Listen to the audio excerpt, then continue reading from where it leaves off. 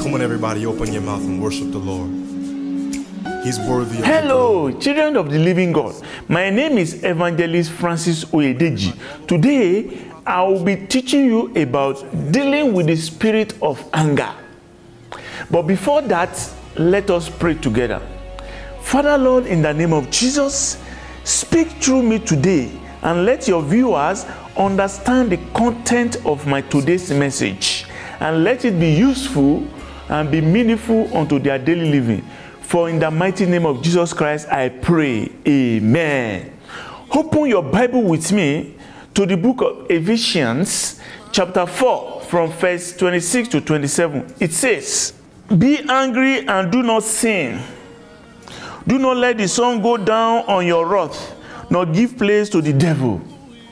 Beloved, Bible is telling us that for us to get angry is not a sin, but for letting the anger to let the sun go down on your anger is a sin. You can be angry, but after some time you have to get over that anger so that you don't let the blessing of God be taken away because of your anger. Let me tell you what is anger. I want to define the meaning of anger for you. Anger is an emotion characterized by antagonist toward someone or something you feel has deliberately done you wrong. Anger, it is what? It is an emotion characterized by antagonism towards someone or something you feel has deliberately done you wrong. That is anger. So I want to tell you what are the psychological behind anger. What are the psychological behind anger? One is anger can also be substitute for what? For emotion. By this we mean that sometimes people make themselves angry so that they don't have to feel pain. People change their feeling of pain into anger because it feels better to be angry than does not to be pain. That is, you can be angry. There is nothing wrong about going angry, but then don't let the anger in you to let some go down in the anger. That is, don't be angry for a long period of time. Beloved, anger will disturb your thinking. Anger will change your situation for worse. Anger is very, very bad. Anger will make you to lose your friend. Beloved, anger will make you to lose your job because you are angry. Anger can make you to lose your relationship with somebody. When you are angry, you cannot control your anger. It can make you to lose the most precious gifts that God has given to you. Beloved, you need to deal with anger seriously. If you want to live in this planet Earth with peace, you need to deal with anger. Because anger has destroyed so many marriages. Anger has destroyed so many lives. And people don't take note of it. And that is why that anger has killed so many people's destiny because of anger.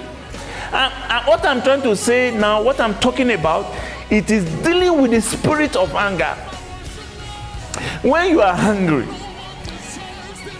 physically, it makes you look horrible. But what I'm saying is that getting angry is not a problem, but don't let the anger go over you for 24 hours, for 1 year. Beloved, I want to give you an example. I usually have a friend of mine. Anytime he sees me, he's always angry. He say, you are doing this, you are doing it. He talk all sort of stuff about me. And every time when he talk about this, I will say, I'm supposed to be hungry. I will say, okay, it's fine. I will just take it. I won't be hungry. Because if I am hungry with him, that spirit of blessing in me will go away. And I said, okay, I've heard. And one day this guy came because I don't respond to his anger. I didn't respond. He gave me $20. He said, take. And I collected it. I said, So if I have, let's assume now, by the time he was throwing words at me, and I got angry with him, You won't give me that money. That's what I'm trying to tell you. Don't let anger take away what God has given to you. Anger is a bad spirit. Beloved, you need to deal with the spirit of anger. If you want, let me tell you, your certificates can get you a job. Yes.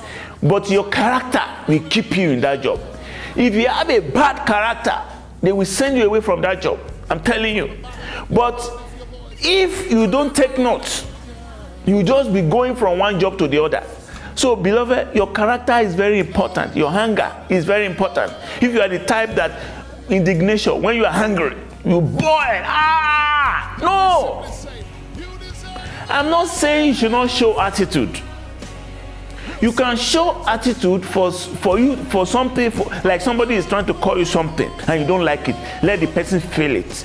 Like you say, you are a driver. I say, I'm not a driver. I am an engineer. So what I'm trying to say is that don't let people. There is no how you can live with somebody without having to agree with that person. Even with your children, with your wife. There is nothing you can do, even with your brothers. You get angry with them. But what I'm trying to say is that don't let your anger go over you. Because when that anger is going over you, you don't deal with it, you will miss the promise of God for your life. You will miss what God has destined for you.